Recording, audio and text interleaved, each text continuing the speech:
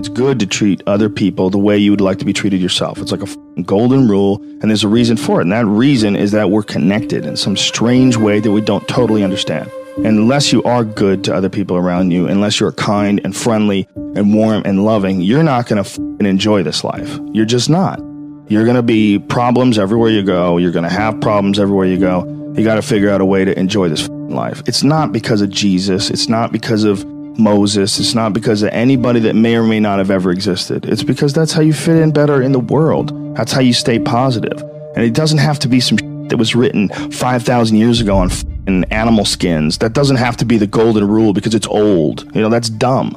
We need to figure out, like, now, today, what is, you know, the best way to live your life? What is the, you know, there's got to be ways where you can be putting forward the most positive energy. I mean, we know objectively what's causing pollution. We know objectively what's causing birth defects, and, you know, and we're taking in too much chemicals and not enough vitamins. We know objectively all this stuff. We know how to organize our world, and yet we don't do it. We know how to organize our health, and yet very few people do it. We know all these things. The right path to, like, being like a happy, healthy person is to do all the shit that we already know you're supposed to do. Take care of your body. Take care of your health. Take care of your mind, your stress. Meditate, be kind to people. We all know that. I mean, you ask anybody, they know how to get by and to be the most evolved version of you that you can be. I mean, it's not like a magical checklist. If you talk to people about it, you said, okay, here you got a person, you want to improve them. What are the things you're going to do to them? Okay, well, if I was a life coach, the first thing I would say is this guy's got to get on a diet that makes him healthy. I don't mean a diet just to lose weight. I mean just healthy foods in your body. Many vegetables. Vegetables, a lot of good quality protein, a lot of water. Stop the sodas, stop the bullshit. Start working out your body and get a better sense of, like, how this machine feels when it's moving, it's flowing better, there's less tension in it, your mind feels like relaxed, and you enjoy every single moment of the day better. Step one, everybody knows that step, right?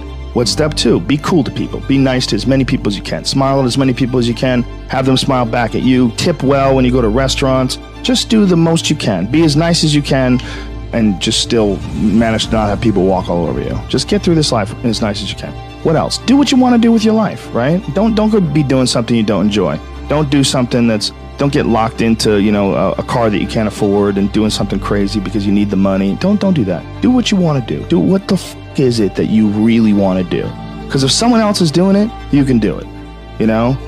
I mean, everybody makes their own path through this world, but a lot of people don't follow the path that they really feel pulled to. You know, just for whatever reason, they got negative programming.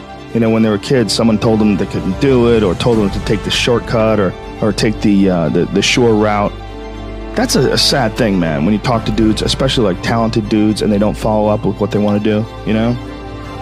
There's a bunch of people that will say, yeah, well, I have a family, so, you know, it's a great idea for you to just go out there and go crazy. I have people to support. You need to listen. Stop saying that. Stop saying any of those things. Every single person who has ever done anything worthwhile or exceptional or difficult or extraordinary, anyone, whether it's great artists or authors or mathematicians or whatever it is, everyone encounters difficulties. There is no easy road. It does not exist. It is impossible.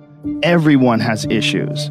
If you have time to pursue a hobby, if you have time to do anything in your life, you can better yourself. And here's one way you never better yourself.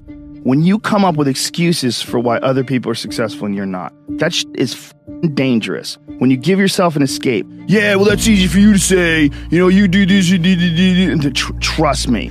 Everybody has a hard road. I wanted to jump out a window several times during my young life. I wanted to jump in front of a train and just end it because it's too much pressure. Not really. But you know what I'm saying. Theoretically.